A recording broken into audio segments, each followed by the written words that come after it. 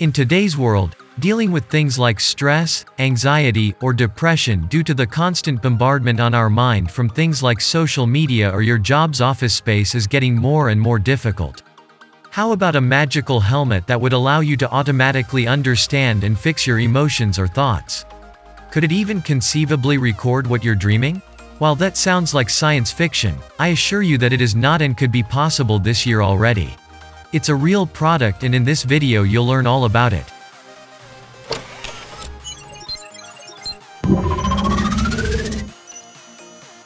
Just like Elon Musk's Neuralink, the company Kernel was founded in 2016 to explore the world of neuroprosthetics and implantable brain-computer chips to give humans the ability to control machines and computers just with our minds. But unlike Neuralink, which currently focuses on medical devices, Kernel pretty quickly shifted their focus onto building a non-invasive brain-computer interface for average consumers in the form of a simple helmet that you can put onto your head to immediately start quantifying your brain and mind. This much safer and nicer sounding approach opens up the door for the average person to even have more abilities than the majority of high-end brain imaging machines today that cost hundreds of thousands of dollars and take up whole operating rooms. But what exactly is Kernel and where did it come from? Well, Kernel was founded and is still owned by entrepreneur and CEO Bryan Johnson back in 2016. Bryan Johnson is an American entrepreneur, venture capitalist and author. He was also founder, chairman and CEO of Braintree, a company which specializes in mobile and web payment systems for e-commerce companies.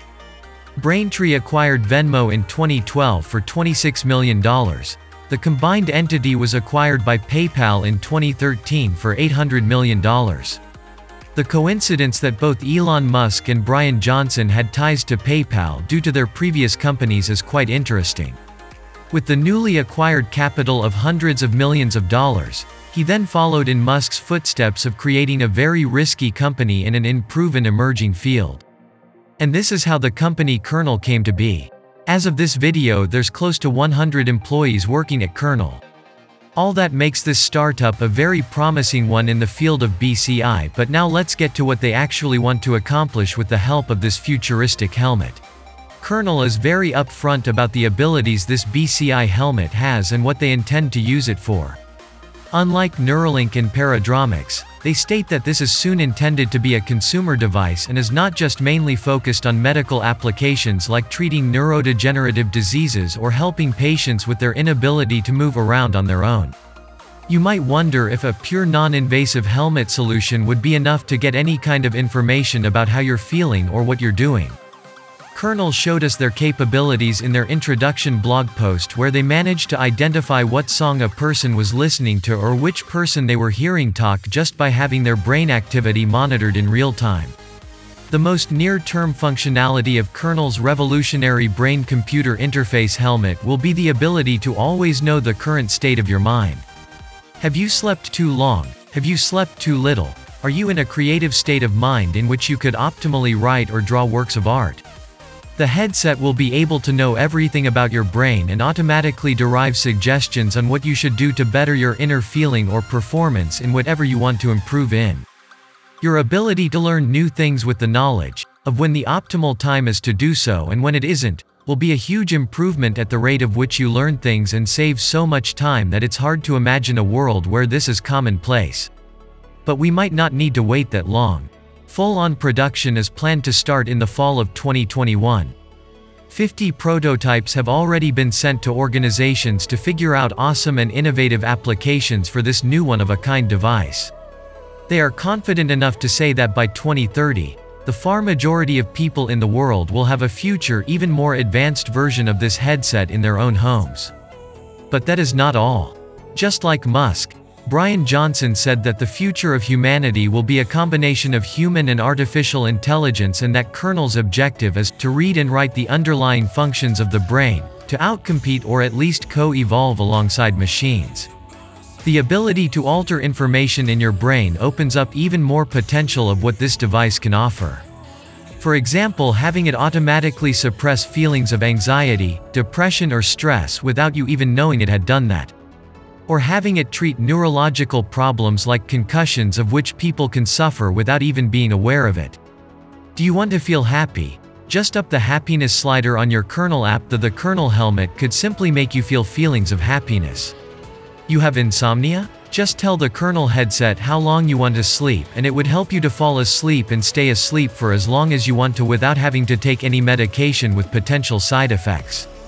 While that is a bit further away than the previously mentioned functionality of getting help to manually improve the state of your mind, it's amazing to imagine all that power all inside of what is just a helmet by possibly 2030. At the end of 2020, 50 prototypes of the Kernel Flow Helmet were sent to 50 organizations, universities and schools that had the most innovative ideas to use that headset for. One of these helmets were sent to the Wisconsin Institute for Sleep and Consciousness, University of Wisconsin-Madison. A group using the Kernel device to study lucid dreaming and meditation for deep meditative states. A study back in 2011 showed an early prototype of where a picture of what a person was dreaming was generated just from brain activity. While the picture was very fuzzy, you could definitely get a picture of what that person was experiencing. Now it's almost 10 years later and the Kernel headset is about to release with much more power and performance than that of the study. The ability to finally record all those weird, funny or even scary dreams could, with the help of emerging artificial intelligence, finally become a reality. Another potential application for a future version of this headset could be the ability to detect at what point during sleep you're in the best state of mind to start a lucid dream and then activate the part of your brain that's in charge of entering lucid dreams. Then the headset could help you stay in that dream for longer than usual. This could potentially be an early form of virtual reality. Maybe this is a potential application the Wisconsin Institute is currently experimenting in.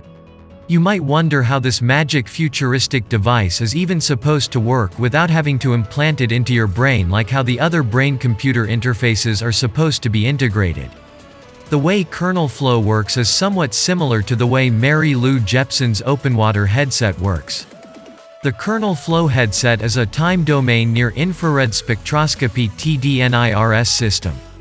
As the name suggests, NIRS uses infrared light to measure brain activity. The advantage of using light is that it's safe and works from outside the body, no surgery required. Specifically, a laser pressed against the head shines light into the body. The light travels through the various layers, skin, bone, brain, etc., bouncing around like so many pinballs.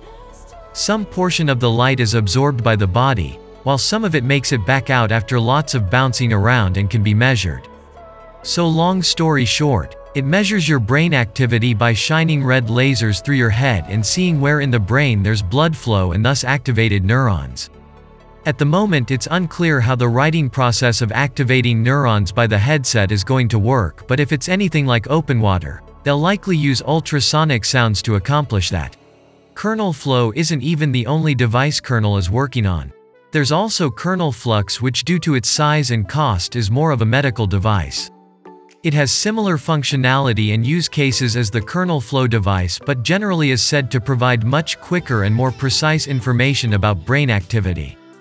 And unlike Kernel Flow's TDNIRS system, it uses the much more battle-tested MEG system that up until recently was 100 times the size it is now.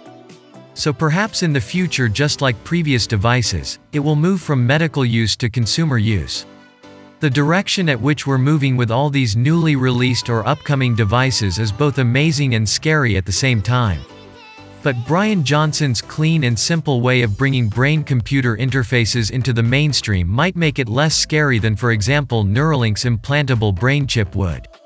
Whether Kernel helps the humanity achieve that broad theory, and goes even further beyond, will largely depend on how it decides to use Johnson's money, and whether the hurdles of scientific progress impede the founder's bold vision of the future. Johnson says, "We're entertained by Black Mirror, but outside of that, we're not discussing human intelligence as a populace." He's trying to get the best minds of our generation in government and tech and media to talk about this problem. Brain science is the new rocket science. So what do you think about Kernel's approach to brain-computer interfaces? Do the benefits of finally being in control of your emotions and feeling or having the ability to record your dreams outweigh the privacy or ethical concerns of having a device and can literally read your mind? Are you maybe even planning to buy your own Kernel Flow headset once it is released, or are you counting on Elon Musk to once again rule this field with his invasive but powerful Neuralink chip? Please tell us about it in the comments and let us have some nice discussions about it. We are a group that is deeply passionate about what we do.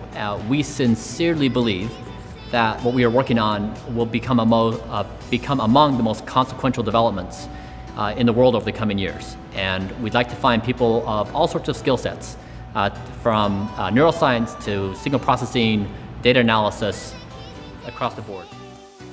Thank you for watching AI News. We consistently report on the newest technologies that are shaping the future of our world.